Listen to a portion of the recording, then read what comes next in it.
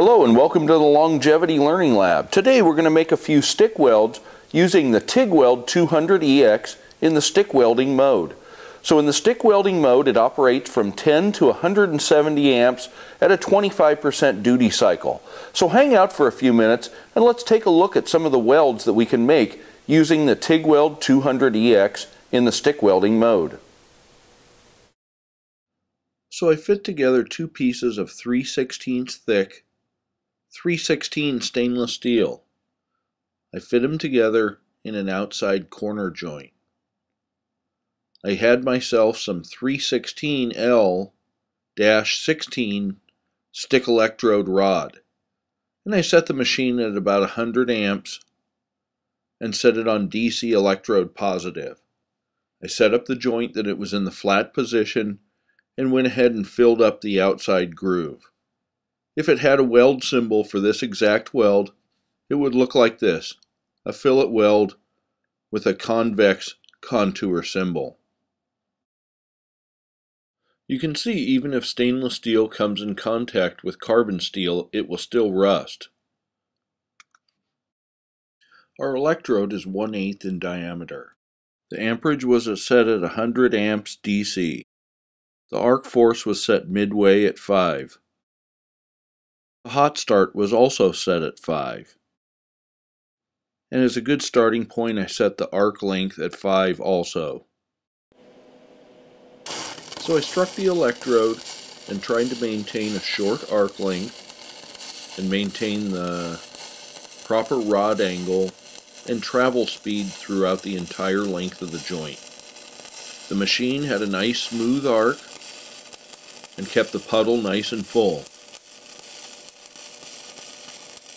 As I proceeded along, I wanted to watch the edge and make sure that it wasn't too full and overflowing the sides and causing what we call cold lap or lack of fusion along the edges. So I came down to the end, and instead of letting it spill out off of the end, I broke the arc and then put one more little daub in there to fill it up. Since the surface of the weld was smooth, taking the slag off was a breeze. A few easy taps and it popped right off. Make sure you've got your safety glasses on to make sure that you don't get a piece of the slag into your eye. Then after chipping the slag off, just a quick wire brush is all that's needed to remove the balance of anything left on there. The machine had a nice smooth arc that gave a nice smooth weld. So I went ahead and decided to finish off the outside corner like I was making some kind of food equipment or something for a pharmaceutical or brewery application. So I wanted to finish it off so it had no dents or pits or anything like that in it, which is what we need to have if it's going to be in any kind of food or dairy or pharmaceutical application, because those areas and those pieces of equipment need to be sanitized and cleaned up at the end of every shift or the end of every run. So there can't be any kind of pits or dips or dings or anything like that in the weld. So doing it with a stick weld on some thicker plate like this is going to be a two-step process. So first step is I put the hard disc on there, or the abrasive grinding wheel, not the soft flapper disc, and went ahead and ground that off and got that looking smooth.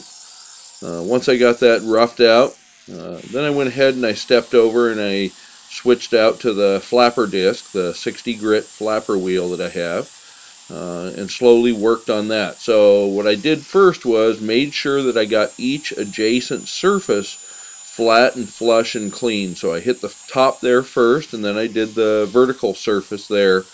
And once I had a good clean surface to work off, then I went back and forth, trying to blend the weld in so that it would match into those two adjacent surfaces. So that's the first step, is always make sure that you grind off the flats first and then work the weld into those, not the other way around. So when we get done, you get a nice, smooth, clean, even finish that if it had to be cleaned up and sanitized, it could. So thanks again for taking a few minutes out of your day to look at some of the capabilities of the TIGWELD 200EX in the stick welding mode. Thanks again, and have a great day.